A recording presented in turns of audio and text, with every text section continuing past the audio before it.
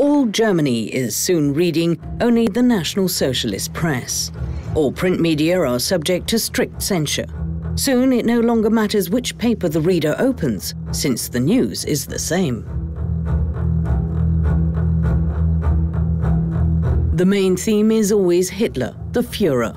Even at the first groundbreaking ceremony, the building of the Autobahn is recast as Hitler's personal heroic deed, the Führer's highways. Hitler on leaflets, collector cards, or in oil paintings. Everyone can be very close to the Führer. Nicht die intellektuellen Schichten haben mir den Mut gegeben, dieses gigantische Werk zu beginnen. The Volksempfänger made it possible. Now the voice of the Führer can also be heard everywhere.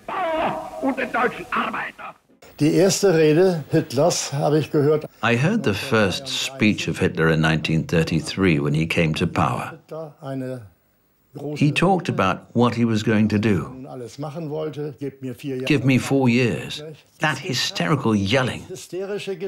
I couldn't imagine that he was now to become our great leader. Ja, ich konnte mir nicht vorstellen, dass das unser großer Führer nun werden sollte. Hans Otten is 19 when Hitler comes to power and is one of the first to go to war for him. The Volksempfänger becomes a cheap mass product. Everyone is supposed to listen to the propaganda.